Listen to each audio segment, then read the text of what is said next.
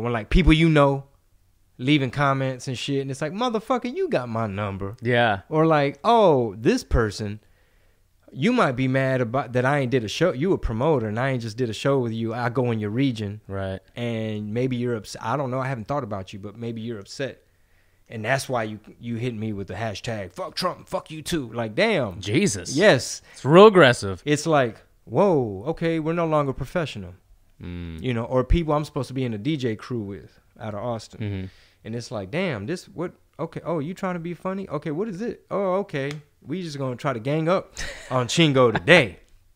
But I thank God that I'm wise enough. I've gone through a lot of shit.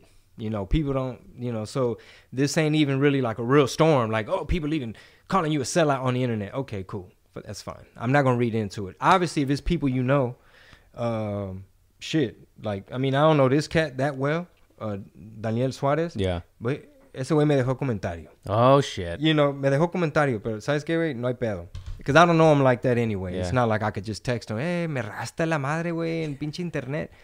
He asked for his helmet back on the comments. Did he ask for it? Oh, I don't know. I'm just saying. No, I think somebody told him, get your helmet back, bro, or some shit. And I'm like, all right, everybody, I get it. It's 2020, and we're all fucking the social dilemma. The algorithm got everybody fucked up. Right. All of a sudden, my Grills verse wasn't jamming. Right. When you were bumping it last week. All of a sudden, my Dragon Ball Z shit wasn't internet gold. When you're asking for more of it. Went viral before viral was a word. That's you know what right. I mean? Being Paisa, way before Paisa was popping. But anyway, I just thank God that I have systems in place. Yeah.